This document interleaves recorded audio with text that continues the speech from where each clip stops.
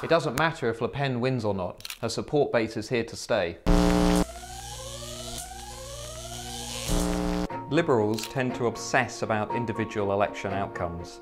Across Europe, many recently celebrated when the Dutch populist Geert Wilders failed to win his national election. And now many are hoping that Marine Le Pen will also fail to cross the finishing line in France. But individual election results will not change the fact that populism is here to stay.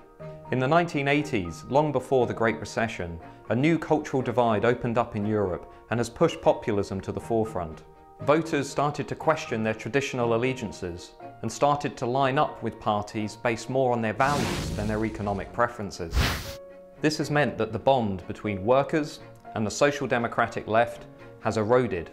The left has consistently failed to address these new cultural and value-based issues like immigration, national identity, and perceived threats to the nation. As the centre-left collapsed, the populists flourished. New space opened up for the Le Pens of the world. Marine Le Pen's father appealed first to the middle class and then more directly to the working class.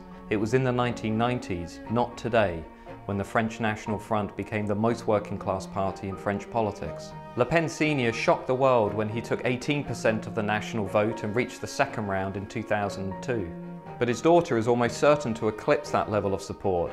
Most polls put her on at least 23% of the vote in round 1 and at least 30% of the vote in round 2. Her strongest support comes from the under 40s, women as well as men. This is not a movement of the angry old white man. We should not dismiss the significance of her appeal. Whether she wins or loses, the populist right is here to stay, and the Le Pen dynasty will remain a force for many years to come.